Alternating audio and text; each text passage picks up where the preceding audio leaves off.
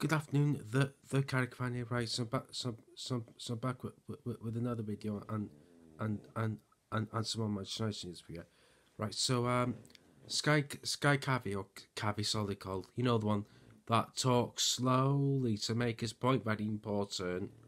But anyway, he's saying on Sky Sports News, the Qataris are prepared to overpay to buy the Qataris are prepared to overpay to buy Manchester United.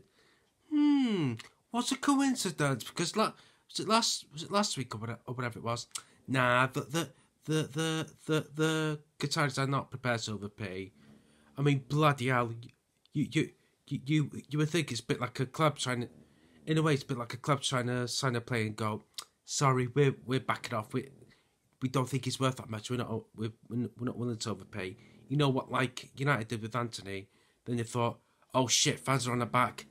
Quick, get the checkbook out, and yeah, they suddenly found whatever it was, and yeah, interesting to say the least. And there's